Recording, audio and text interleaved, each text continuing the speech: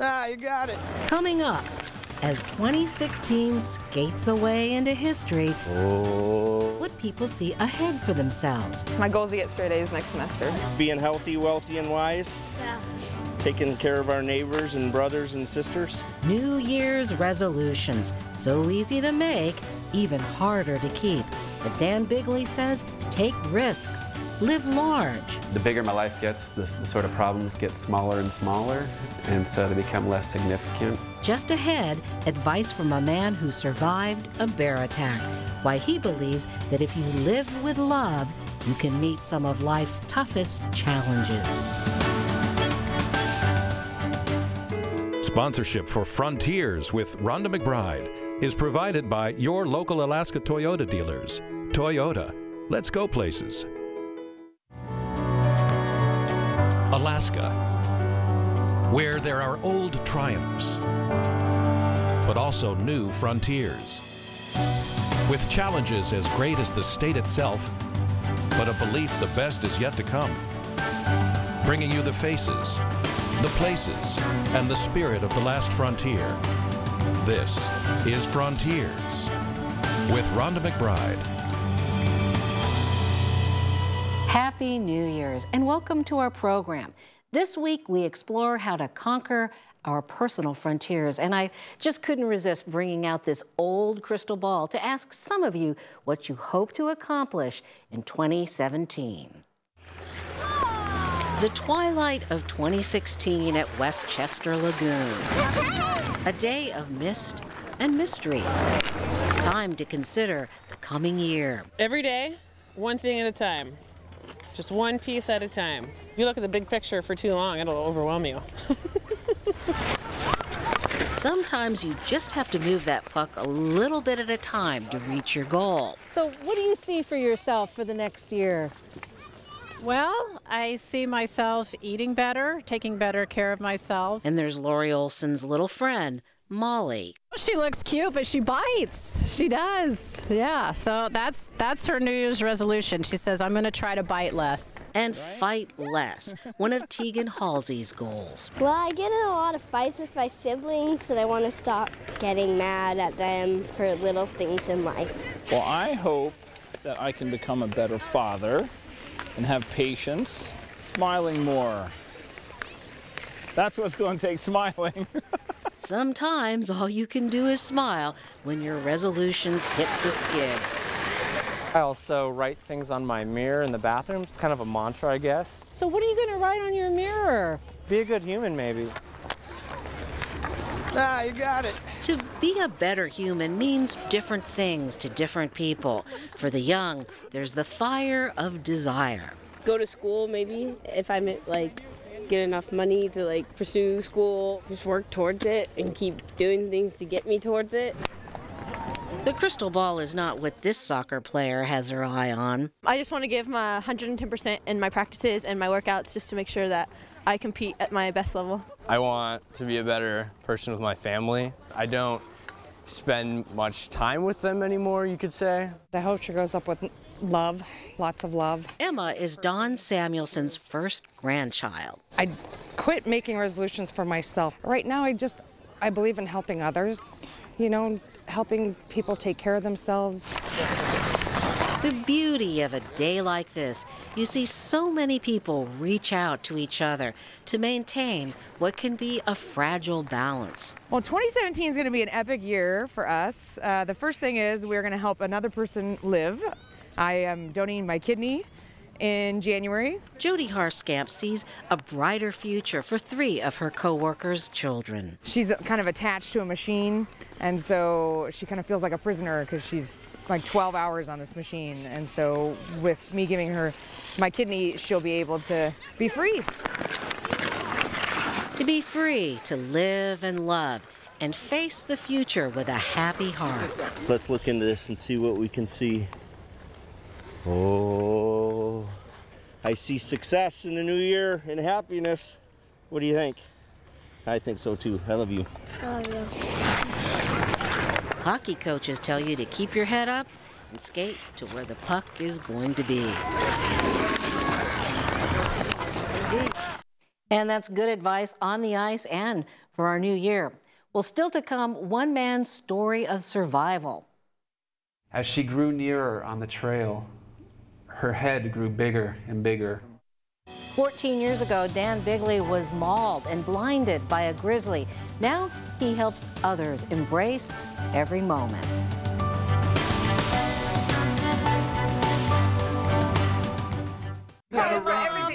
Thanks for coming. Hi, guys.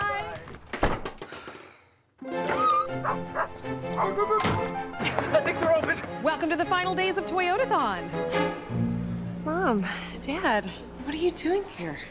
You can get 0% APR for 72 months on the new 2017 Corolla or lease Corolla for $159 a month during Toyotathon. You can get a great deal too during Toyotathon. Toyota, let's go places. You don't have to live in a big city to be a foster parent.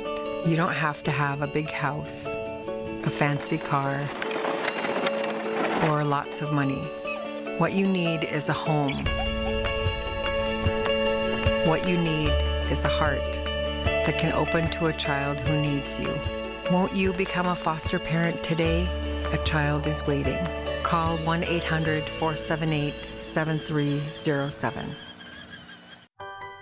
The core of everybody's membership in Rotary is the opportunity to have a feeling of significance in their communities. I think if everybody belonged to Rotary, there would be no wars in this world. It doesn't take a lot to be a Rotarian. One person can make a tremendous difference in the lives of another. Good morning, I'm Megan Mazurek. And I'm James Gaddis. Well, I came to Alaska to fulfill my dream of finally working on a morning show. It's the one thing I want to do. When I got here, it was just a man and his dog. Now I've got a few more priorities, a few more responsibilities. Life has changed for the best in ways that I never imagined. I knew this would be, you know, one of those trips, one of those life-changing ventures coming up here, but I didn't think it would be anything as fulfilling as this. We met Dan Bigley and his wife Amber at an international bear conference in downtown Anchorage this summer. As he signed autographs for his book, Beyond the Bear, his seeing eye dog, Guy, sat patiently. His book tells the story of how he was blinded in a bear attack, which happened the very day after he fell in love with Amber. He told her, "I'll see you tomorrow," a promise he couldn't keep. On July 14th, 2003, the last thing I ever saw was the bear that took my eyes. It was one of those beautiful bluebird days in Alaska.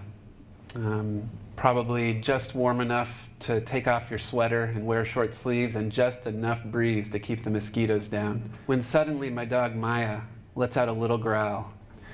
And sure enough, about 30 feet in front of us on the trail stood a large grizzly. She turned immediately to face us, was stomping her foot, jumping up and down on her front paws, hair stood on end, huffing, puffing, growling. My friend John and I stood close together and raised our arms up high to make ourselves look big. When suddenly, on the trail in front of us, the alders started shaking vigorously. And in no more than about 10 steps, the totally unimaginable happened. And that is that with the shaking bushes now behind us, that directly in front of us on the trail, the bear came ripping wildly around the corner at missile speed. And in that moment, there was nothing left between the shaking bushes behind me and the bear, except for myself. And we didn't realize this at the time, but in hindsight, after talking to enough people and putting the pieces of the story together, what we now realize is that the shaking bushes must have been where she had left her cubs. As she grew nearer on the trail, her head grew bigger and bigger, her eyes burning yellow with fury, her mouth agape. She had a hold of my leg and was pulling me out of the bushes.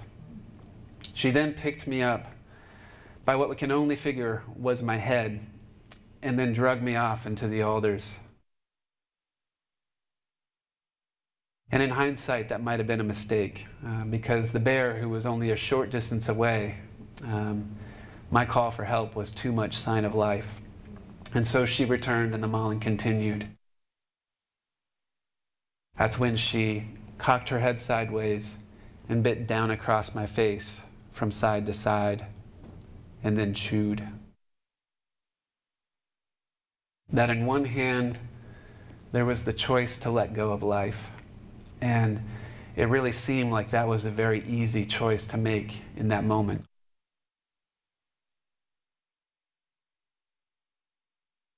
And it was that special kind of love, you know, that real primordial love that exists between a parent and a child.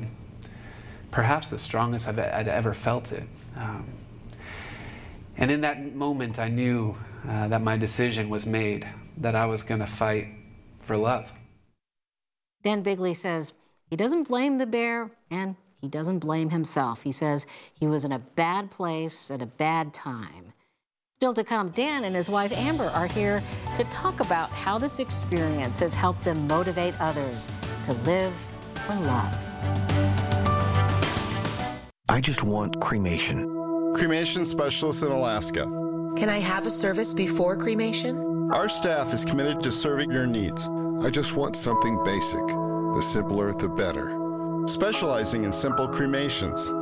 Whatever your reasons are for choosing cremation, call Cremation Society of Alaska, 277-2777, or in the Valley, 373-8627, and on the web at alaskacremation.com. I was really nervous, borderline scared at the starting line at Mount Marathon. And I had done stories about it. I knew the mountain, but these are a whole different breed of runners. These Alaska trail runners, they're serious.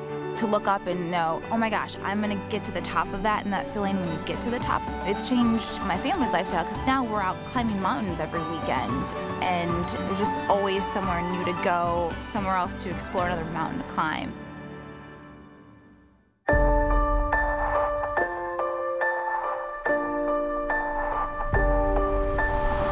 What do we do now? Get your son back. You're gonna need some form of proof that he's okay. There's nothing wrong with being afraid. It's what you do with your fear that matters.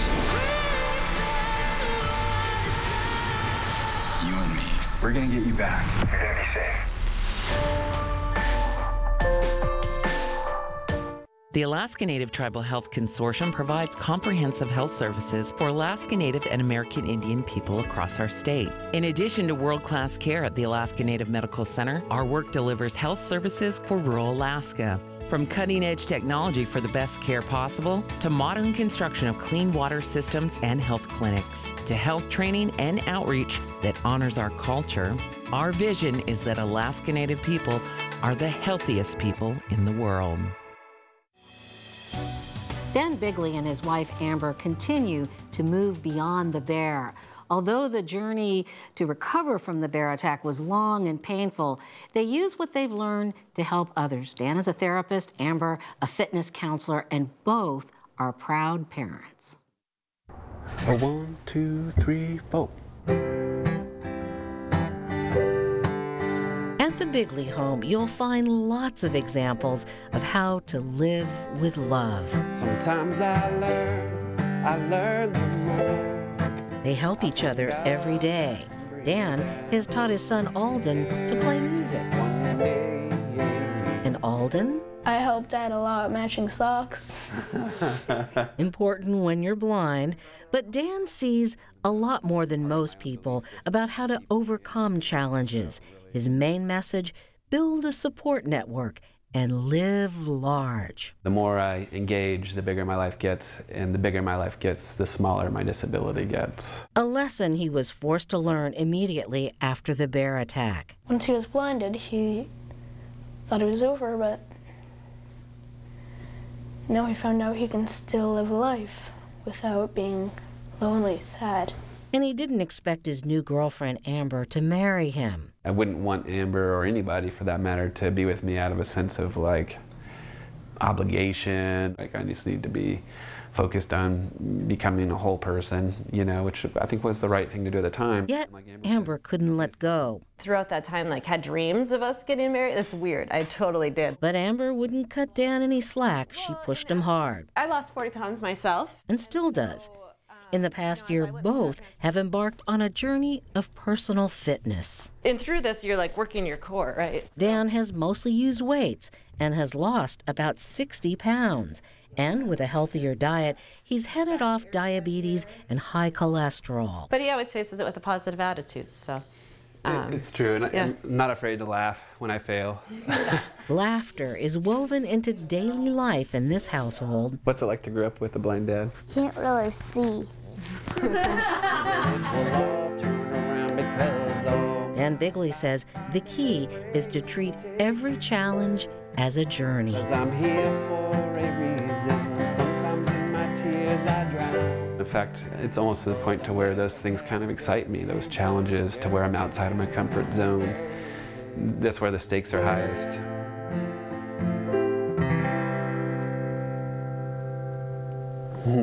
Nice, Weldon. And joining us now, Dan and Amber Bigley, to give us a head start on meeting our challenges for 2017, and also to help us understand what it really means to live with love. And of course, let's talk about going beyond the bear, but also look back at before the bear. You know, can you tell us a little bit about where you were, what was your state of mind before this attack? Sure. Well, I think, you know, for both Amber and I, we were both young. I was 25 at the time. Had, you know, just moved up to Alaska and to Girdwood about a year prior, and was really just kind of at the peak of life, is what it felt like at the time. I had a job working with troubled kids at Alaska Children's Services, and working some odds and ends in Girdwood, and really had just felt like I had found my home, my community, and loved all that Alaska had to offer in the outdoors. Well, your book, Beyond the Bear, is of course about this process of reinventing yourself. You know, I guess it's a hard thing. You seem so well adjusted now to kind of go back in time and see what you went through.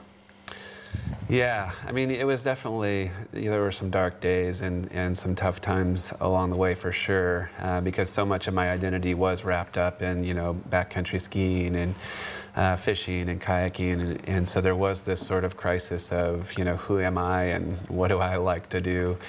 And I think I started from the right place, which was, you know, I'd come so close to dying and realizing that I almost, you know, left this earth without a chance to experience love, without a chance to experience being a father or have a career. And so I just started with the most basic goals of like finding love in my life, working out a way to be a good father, and finding a way towards a career that would bring meaning and purpose. Well, Amber, you know, you are the person that has to watch all of this. I mean, you've had to bear witness, and sometimes that is even harder on the person that has to see what your loved one is going through.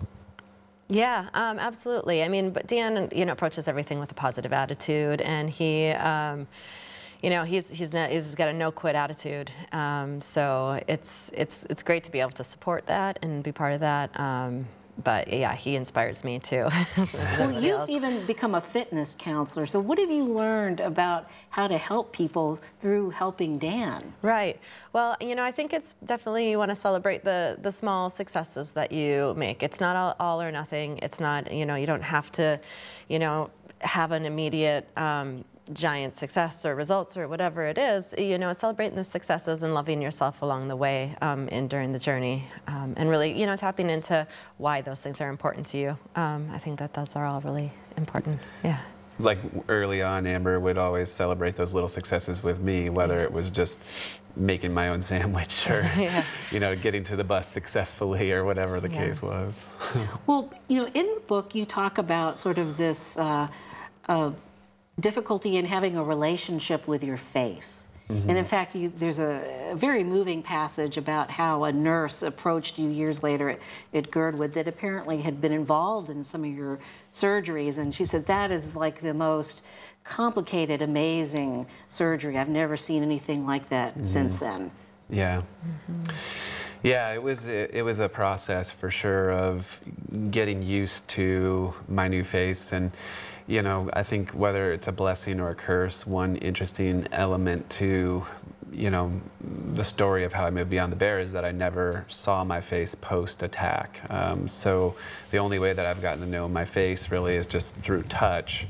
And so once, you know, the wounds were starting to heal up, I spent quite a bit of time just exploring my face, which was completely reconstructed pretty much from the top, middle of my head down to my upper lip. And so getting to know it, and also pretty aware of the fact that, you know, there were some deformities. You know, my right eye was bulging quite a bit bigger than my left for quite some time and was sunken down about an inch lower than my left eye. And so there were just a lot of things that were tough to get used to. And over the years, you know, the swelling got better, and I ended up having a couple of reconstructive surgeries that assisted with some of that. But it really more a matter of just adjusting and accepting sort of where I'm at. Well, Amber, you have beautiful children, just absolutely beautiful children, but we live in a world where everybody is so conscious about how you look. I mean, and kids can be in a weird zone sometimes and get strange notions and be self-conscious. How have your kids adapted to Dan's disfigurement? Right. You know, I don't know that they notice it, but he's just a normal dad to them, and one that they're incredibly proud of. It's pretty neat when, you know, he comes to their school to do presentations on, you know, service animals, or, you know, our kids are definitely very proud of him. And so I don't know that they see him differently than other kids see their dads. I mean, he's dad. And that's the normal. And there's a few little different things in our lives that, you know, maybe they're helping him match his socks, or, you know, helping him find something. But for the most part, you know, they're just really proud of their dad and love him. Well, Dan, how do you feel about sort of people being able to see you and love you for who you are, despite how you look? Right. I mean, what is that?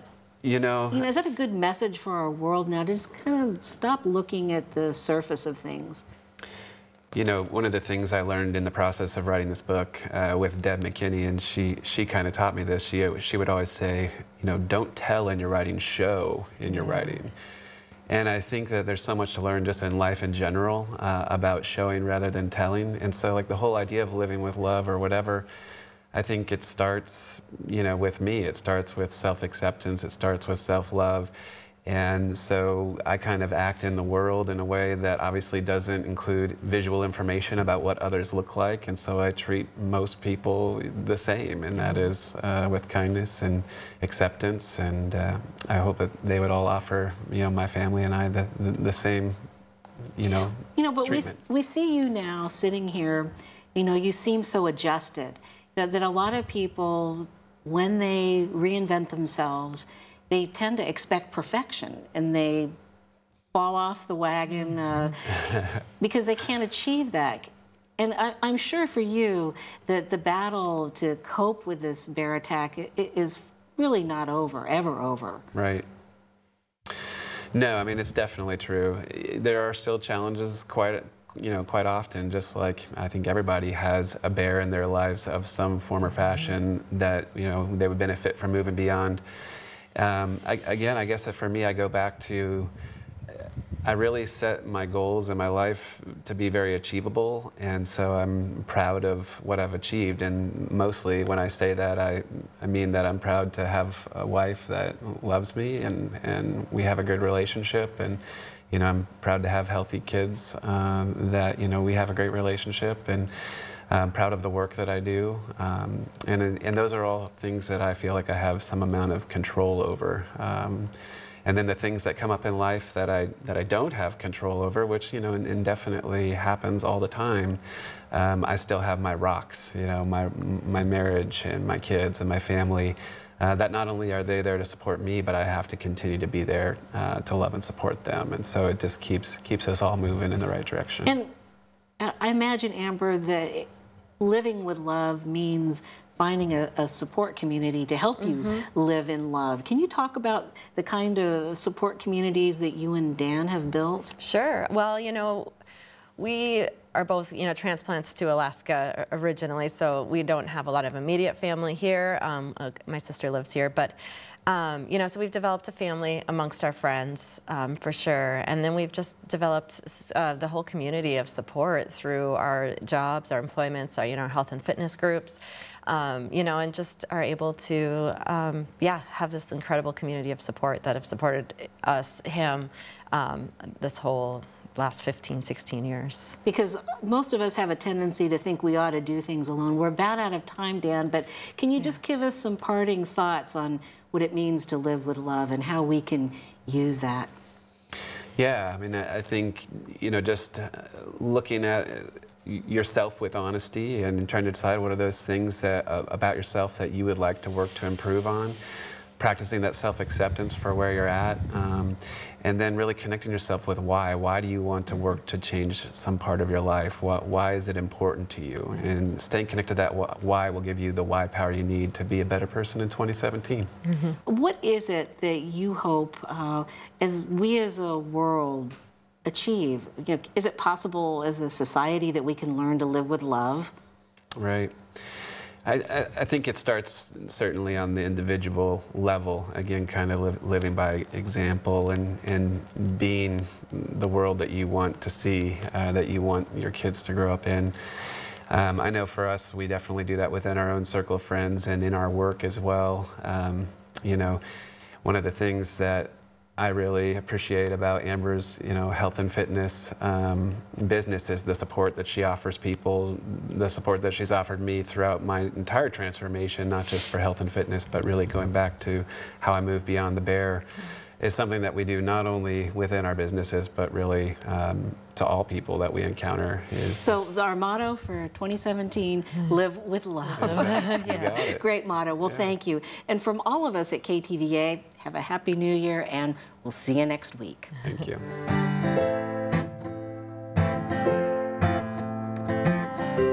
Sometimes I learn the more.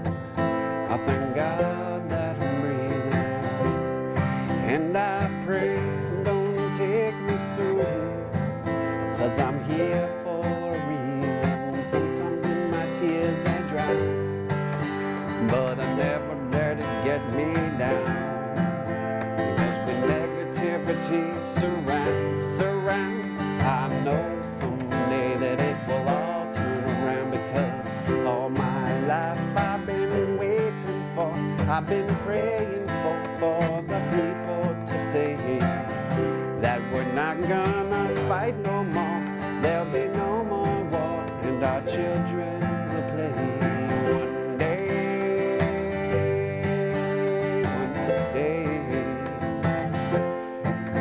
One day,